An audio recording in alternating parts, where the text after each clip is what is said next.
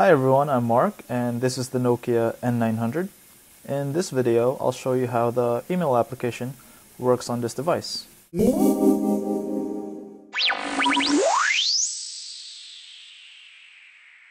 already have Nokia messaging set up on this device, but when you first get it, you could add a new account and you could have multiple emails.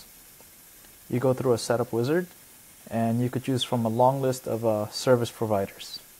This includes Gmail, Exchange, OVMail, and a bunch of other stuff. So this is how the inbox looks. White means I've already read it, and the colored ones mean I haven't read it. So let's click on one that I haven't read yet. It's just telling me that I have a new subscriber to my YouTube channel.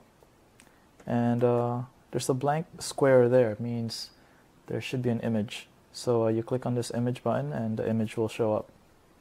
It doesn't automatically download the images for you. So here's another one. You could read it. HTML is supported, as you can see. And let's click on the image again.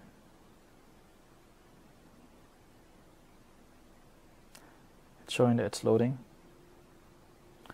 And it will load the pictures in the email.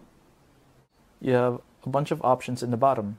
This one is reply, reply to all, forward, send to trash, and this one I already showed you is to show the images. And you could go through emails with this arrow bars. So this is how replying to an email looks. You could choose, if you have multiple email accounts, you could choose from which email account you want to send from. And to subject, and this is where you could type your message. I haven't played with these before, but I think you could select your font size, and format. I think that's color. Yeah, it is. Alright, and you click that to send. Alright, so that's a basic overview of how the email looks on the Nokia N900. As always, you could multitask on this device and browse the web at the same time while checking your email. Very easy to do.